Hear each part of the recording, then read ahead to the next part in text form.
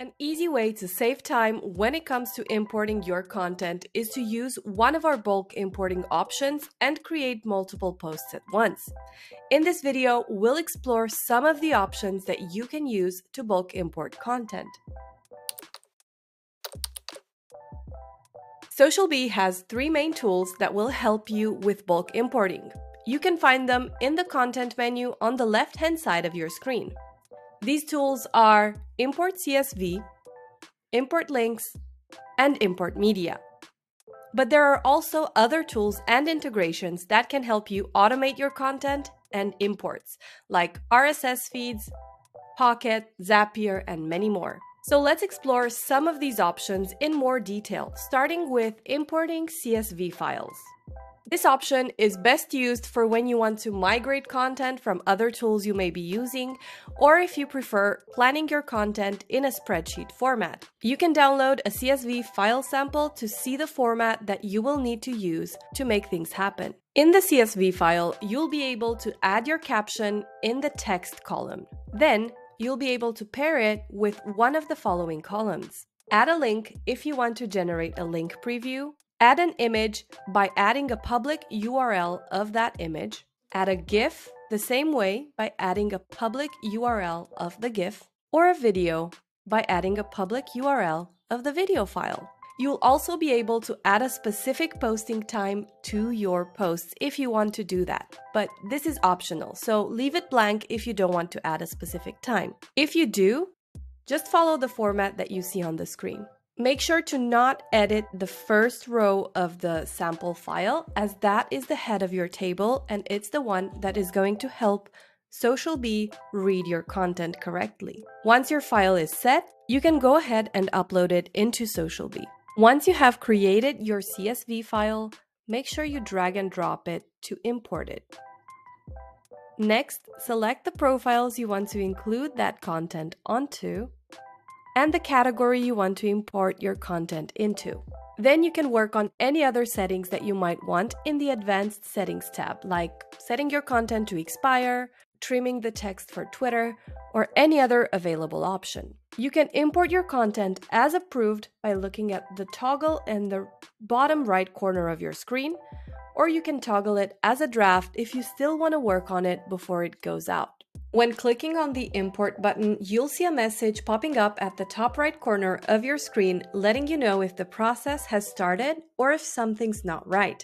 Then, if you have email notifications enabled, you'll get an email once the import is complete to let you know if everything was imported successfully or if we ran into any issues. If you don't have notifications enabled yet, you can enable them from your main menu at the top right corner of your screen by going to Edit Profile and scrolling down until you find Email me when the import is complete.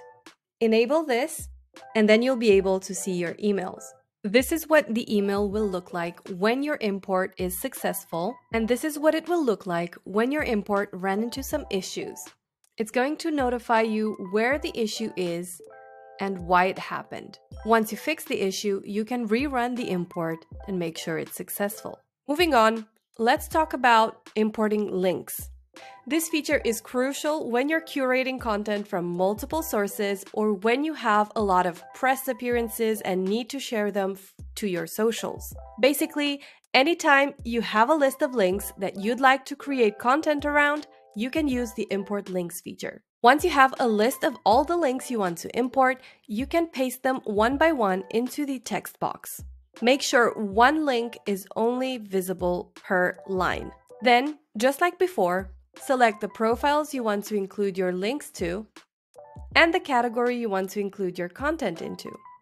Once you've selected your category, you can move ahead and append text if you wanted to. This could be a hashtag that you wanted to use or a source if you're sharing content from outside sources. When appending text, you'll see the text popping up at the end of every one of your imported posts. You can also use advanced settings if you want to, like setting your content to expire, adding an image, or shortening your text for Twitter. You can import your content as approved if it's ready to go out, or as a draft if you still want to review it and edit it before it goes out.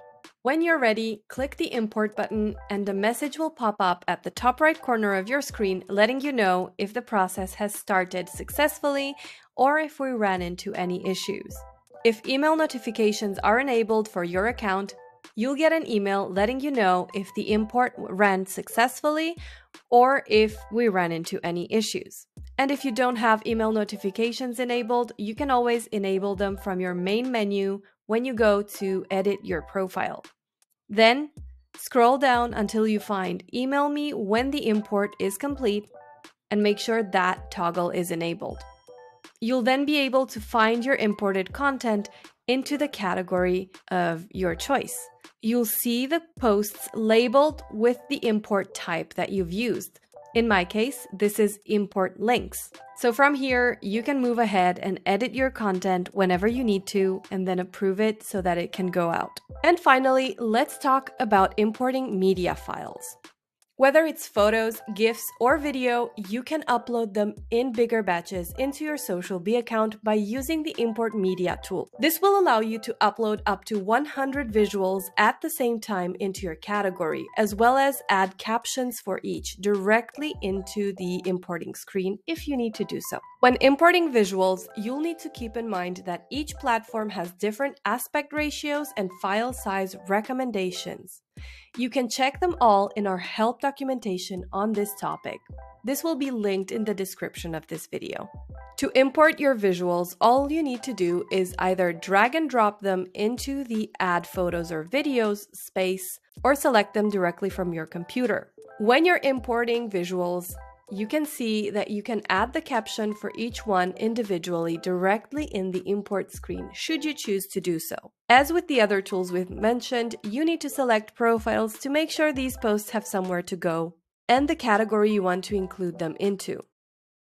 Here as well, you're able to append text if you want to do so, and the text will appear at the end of your caption.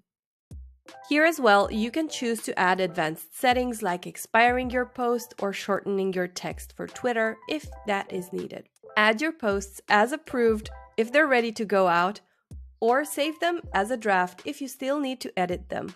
Just like with the other tools, when you click the import button, you'll be able to see whether your process has started successfully or if something's not quite right. And when the import is complete, you'll get an email notification in your email letting you know if the import was successful or if we ran into any issues. And if you don't have email notifications enabled, you can always enable them from your main menu when you go to edit your profile. Then, scroll down until you find Email me when the import is complete and make sure that toggle is enabled. You'll then be able to find the content in your category. Since we're talking about importing and automating content, keep in mind that you can also use a variety of tools and integrations in SocialBee. Use our RSS feed import to grab content from your blog and automatically bring it into your SocialBee category. Use our integrations with Pocket or Q to bring in curated content.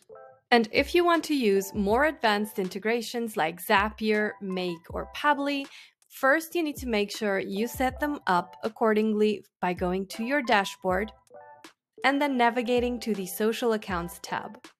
Here, you'll be able to edit each individual profile and make sure you set up the correct account according to what you want to do.